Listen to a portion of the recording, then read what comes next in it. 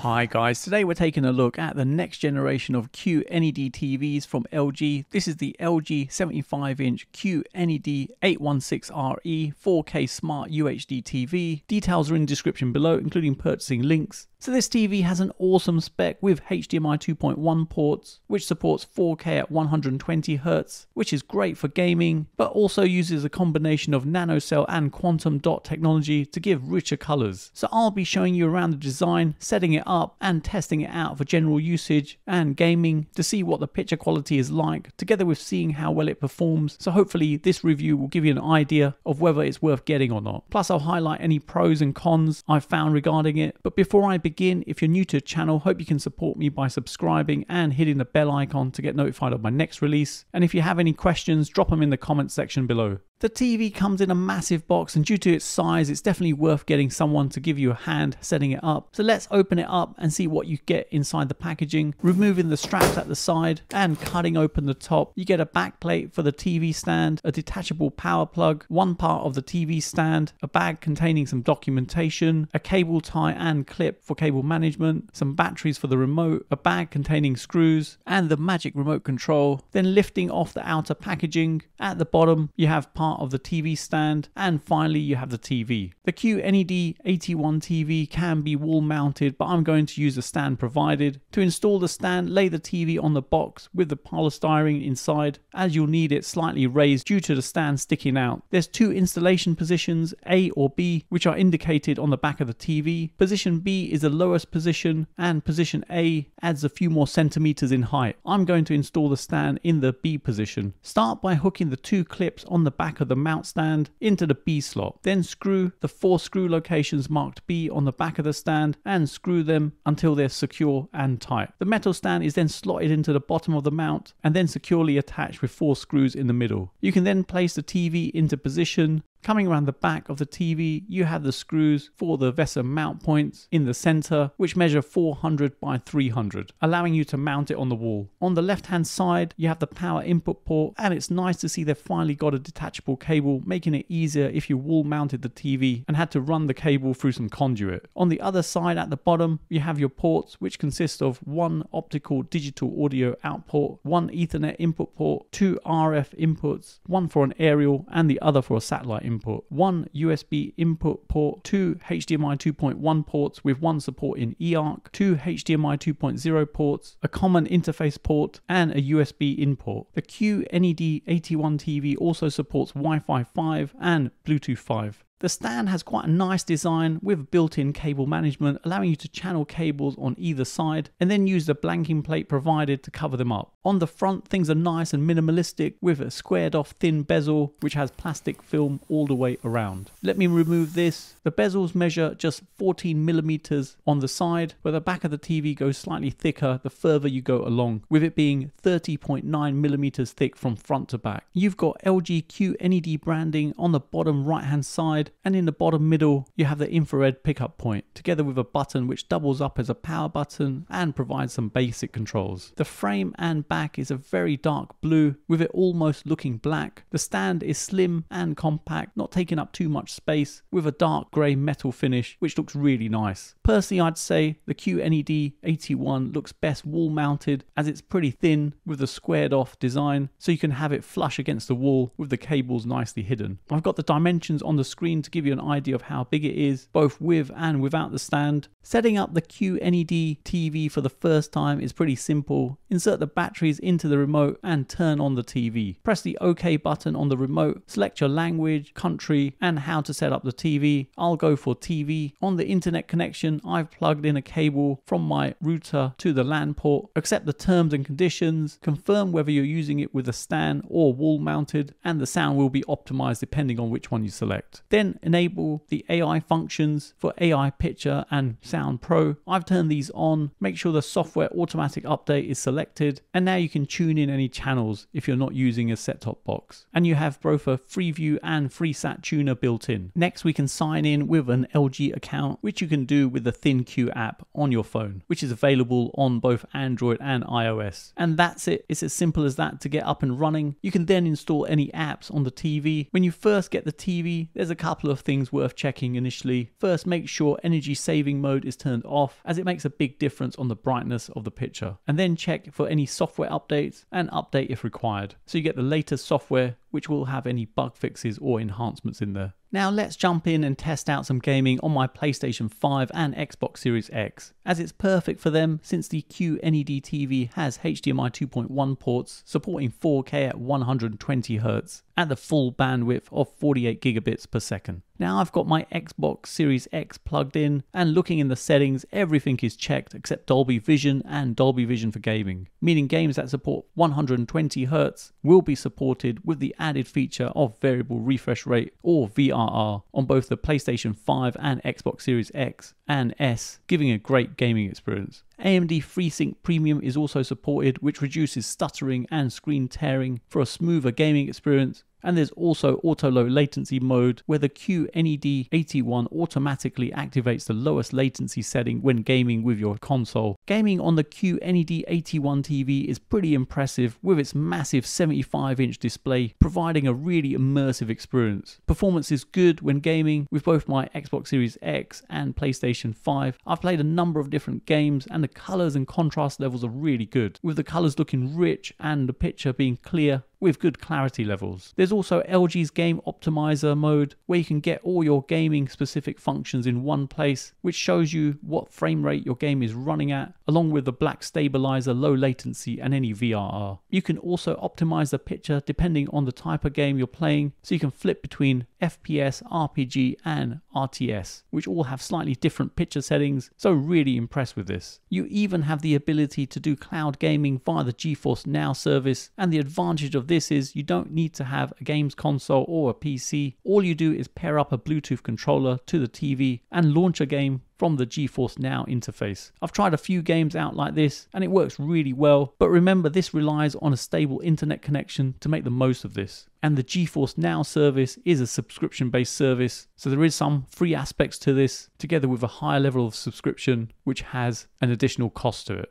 The QNED81 also supports HGIG. This gives the picture while gaming even more accuracy, allowing the gaming console to apply the optimum HDR settings without it being too saturated and overexposed in areas. The picture looks clear and bright even in really fast scenes. The picture quality on the QNED81 TV doesn't disappoint, with colours being vibrant and sharp, combining a backlight with quantum dot nanocell colour technology providing enhanced brightness, deeper blacks and richer colours. With the Alpha 7 AI 4K Gen 6 processor, the QNED TV is able to automatically optimise and adjust the picture to match the surroundings, ambient brightness levels, using its AI brightness control. And with the AI Picture Pro and AI Sound Pro, the QNED81 can analyze and upscale the picture quality to ensure it's at its best and optimize the audio based on the content to give a more immersive and spatial sound. HDR10 Pro is also supported, which uses dynamic tone mapping to automatically improve the contrast and clarity levels, especially when viewing in bright rooms. Viewing angles are very impressive, as the colors and contrast levels are pretty consistent with minimal loss of picture quality, unlike an LCD display where the quality is reduced. Black levels on the TV are good, as it has local dimming, reducing light bleed, but just to note, they don't match the same levels as an OLED TV, even though the darker images look brighter and clearer, but this alone makes a huge difference to the black levels and dark scenes in comparison to an LCD. There's a range of different setting options on the QNED81 that gives more clarity, with changing the panel's brightness or by changing the option for local dimming to make the dark scenes darker, or adjusting the dynamic tone mapping, which adjusts the contrast levels in HDR to give more clarity. You also have Motion Eye Care, giving you the option to watch videos with less glare, super resolution that makes blurry parts of the image more clear, and reduce blue light, which adjusts the color temperature automatically to help reduce eye strain. There's also a multi-view option, allowing you to watch two different sources at the same time, but you could be gaming and keeping an eye on a live sports event. But worth mentioning, you can't display two separate HDMI feeds at the same time, and the maximum resolution support supported here is 4K at 60Hz. You also get more options with side-by-side view and picture-in-picture mode. There's 10 different picture modes, which I've shown side by side on the screen to give you an idea of the differences, and each one can be adjusted depending on your preference. The filmmaker mode is an interesting one, as you can see movies exactly how the directors intended, as it turns off motion smoothing while preserving the original ratio, colors and frame rate. And this will deliver the director's original vision, so you experience the film the way they intended. But personally, I prefer cinema, as it seems more natural, giving a good viewing experience. The QNED has 2.0 channel down-firing speakers, which are not bad for a TV with such a slim panel. It's nothing amazing, but have a listen to this to give you an idea of what it's like.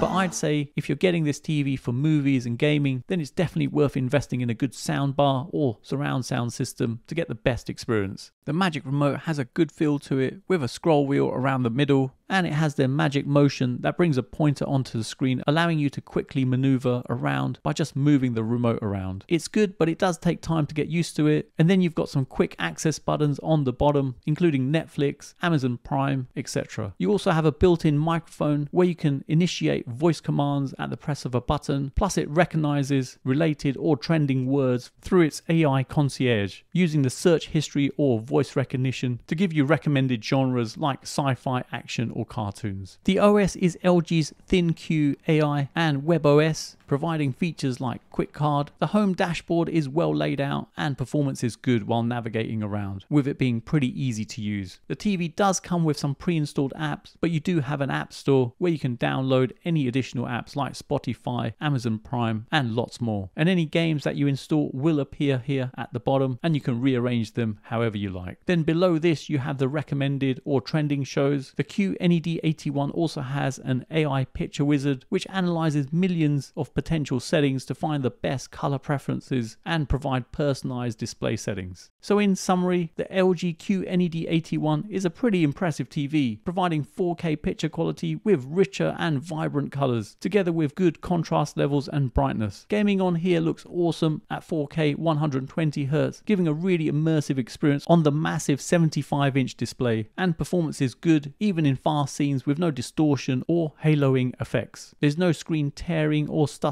providing smooth and sharp picture images, with it supporting AMD Premium Pro. Watching movies is an awesome experience with all-round viewing angles. Negatives wise, the black levels are good, but not as good as an OLED, and the speakers are okay I'd say, but nothing amazing. But that's with most flat screen TVs and not really a deal breaker I'd say. So there you have it, you come to the end of another video, and I hope it's helped anyone thinking of purchasing this. Details are in description below, including purchasing links, and to get the latest information on prices, click on the link in the video description. For those of you who got to the end of this video, please leave a comment with LG QNED81, as it's nice to see who's got to the end of my video, and hopefully you guys enjoyed it. You can follow me on Instagram, TikTok, Facebook and Twitter. Don't forget to hit the like button, subscribe to the channel and turn on notifications to be notified of my next release. Thanks for viewing and see you in the next one.